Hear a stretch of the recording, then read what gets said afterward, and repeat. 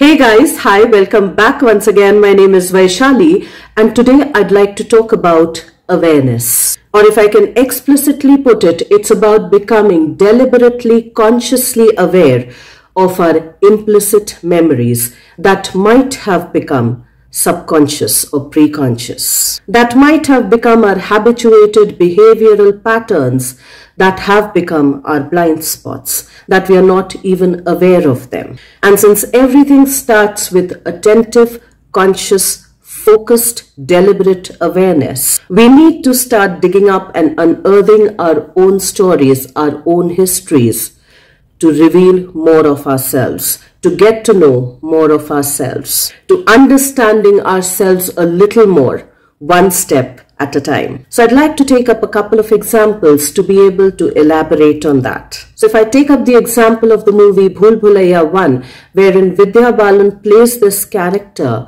who has DID but is unaware of it, till certain things starts to happen which kind of unravel in the later half of the movie, which kind of unravel her story, her implicit factual information, which caused her DID or dissociative identity disorder. And it could only be addressed when somebody noticed that whatever was happening was not something that was commonly seen, that there was something about the situations that were presenting themselves that were quote-unquote abnormal. And it was only when an external help and intervention was sought that the story could completely reveal itself, that the story of her psyche, of her implicit memories could finally be revealed. Now taking up another example of Dr. Gabor, wherein he has openly expressed his own childhood wounds that needed to be unearthed for him to be able to see his own dysfunctionalities. His own dysfunctionalities that had not only affected his life in some ways, but had also affected his own family. Wherein he's gone on to tell the world as to how he had felt abandoned as an infant when his mother had left him with a stranger to protect him from the Nazi-occupied Germany. Wherein his mother, out of fear and out of love and concern for him, had given him to a complete stranger only to be taken back a few months later. And the message as an infant that he implicitly received was that he was unwanted, was that he was abandoned, was that he was not good enough for him to be given away to somebody else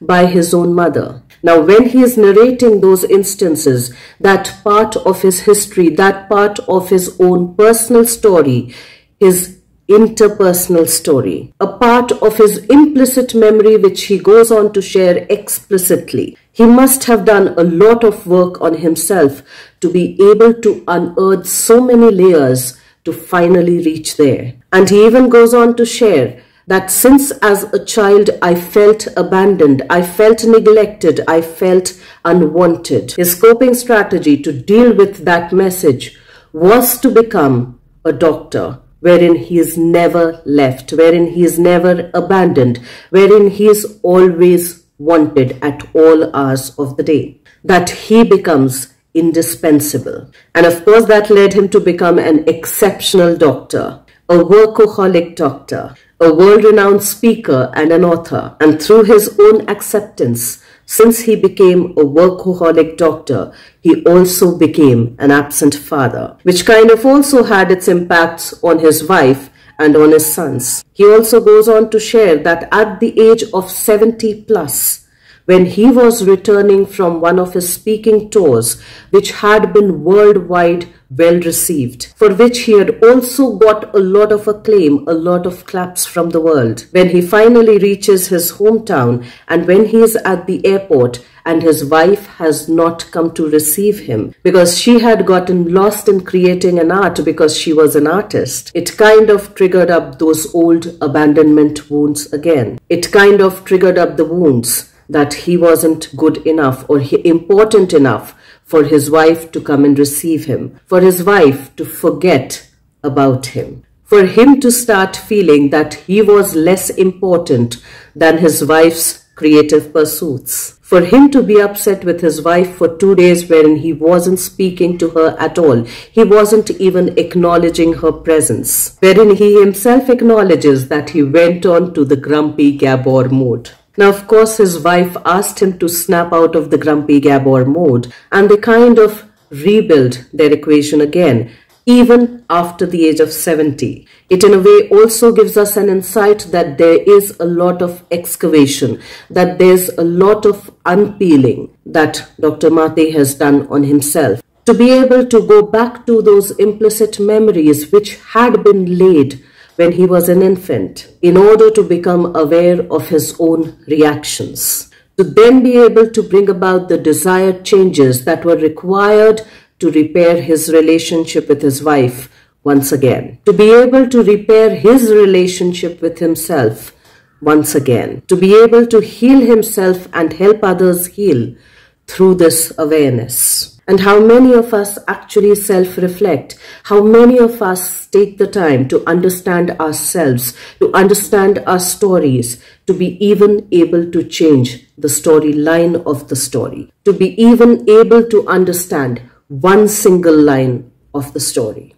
How many of us take the responsibility to unpeel and unearth our own stories, to go to the place of the original wound, which probably has not been created by our own selves as well. The wound that could have been interpersonally created wherein we were not responsible for it. The wound that could have been caused by somebody else. The wound that could have happened circumstantially as well. But unless we take the responsibility and the accountability of getting an insight into our own stories through our self-excavation, through our self-exploration, it's quite difficult to kind of even get to understand and know ourselves. And when it's difficult to know ourselves, it becomes even difficult to love ourselves. Let's try and think about all of those things. Let's try and reflect on ourselves, on our stories, on the implicit stories that lay so deep within ourselves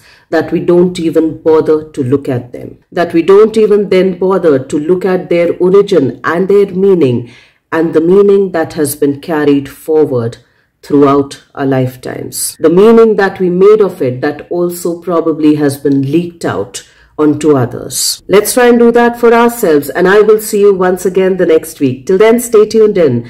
And guys, if you do like the contextual content of these videos, please do like, share and subscribe.